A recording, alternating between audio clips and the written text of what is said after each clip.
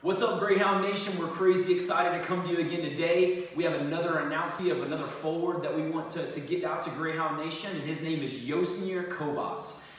Yos for short. He comes all the way from Miami, did his junior college years out in California, so that's kind of a cross-country trip for him. So we're sticking right in the middle to New Mexico, and Yos is going to be a Greyhound coming with us. What we're most excited about, in the recruiting process of this young man was just how mature he was from day one. He carries himself different. His mentality is different. Again, he kind of comes from an older generation as far as his work ethic and his belief in outworking people. We're coaching in a generation right now where skill and talent and the flashy Instagram things kind of dominates, and Yos is cut from a different cloth. Yos wants to do the dirty work. He wants to do the hard work. He wants to be physical. He wants to put in the time and the reps that it takes to be fundamentally sound. And we just feel like that fits our DNA. We believe that in the Lone Star Conference, if you can base your program around those things, you're going to have success. And we feel like Yos is a player that can take us to this next level of success. He was a double-double guy out in California, and just a real offensive force in his own right. I'll let Coach speak to his defensive abilities, which are, again, prolific and special. And as we lose Chuamili, a big athletic forward that blocks shots, having Yos and those abilities that he brings to the table is going to be really, really special for our program. Unbelievable family.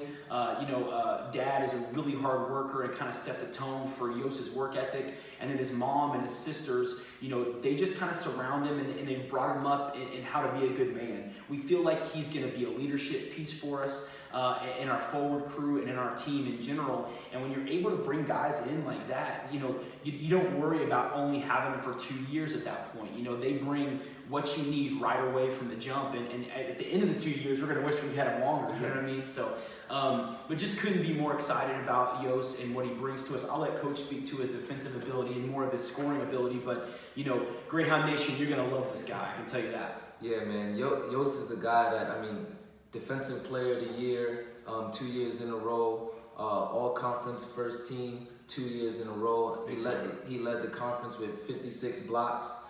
His timing is just impeccable, man, what this young man can do. Playing the 4 for us, he'll be able to score in a multitude of ways, all 3 levels, definitely can score on the block, uses both hands very effectively, very efficiently. And we're just excited about this young man. Like I said, in the short corner, it's just a no-brainer, man. We could throw lobs to him, we could throw dump downs to him, and he's just a bucket. He is just a bucket. So we're super excited about Yos, and he thinks of himself as a dog. Yes. He thinks of himself as a dog, man, and that's something to be valued.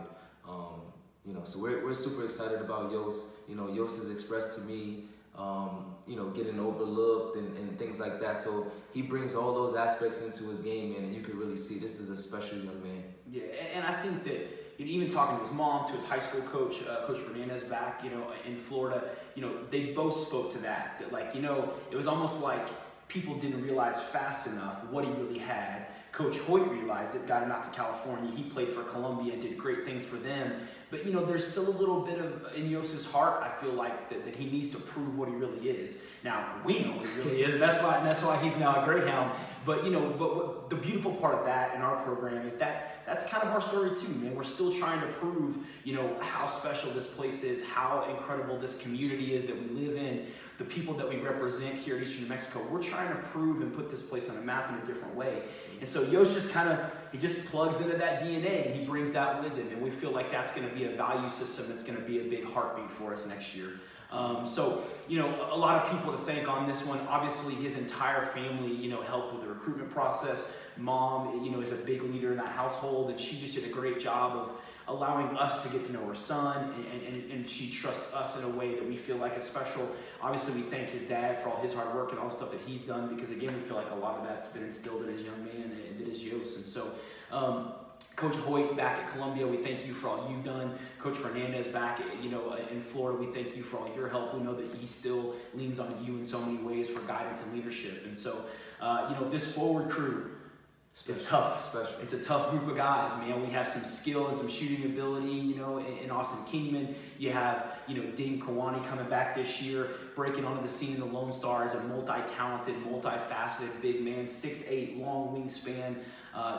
You have Marvin Mapega coming all the way from Africa by way of Arizona Western, who is an absolute force and just, he is a beast. He's a man. He's a grown man. And then you add in Yosnier Cobas, who, again, is equally as much of a beast and a man, but who brings a multitude of skills at different positions. And so we feel like having these kind of forwards in the Lone Star Conference is really what you need to win championships. And all these young men, especially Yos, when he put his name down on the paper, that's one of the things he said. He said, "Coach, I'm ready to be a part of this family and ready to win championships there with you guys." So we're crazy blessed to have Yos as a part of our family. We really do look at him as a leader already, and we feel like he's a guy that's going to come in right away to our family and make a big splash. The Lone Star Conference is only getting better. We bring in the Heartland Conference now to be the biggest, most powerful conference in Division II basketball, and we know that guys like Marvin and Austin and Ding and Yos, like those are the guys that need to be present if we're going to get these rebounds and set these screens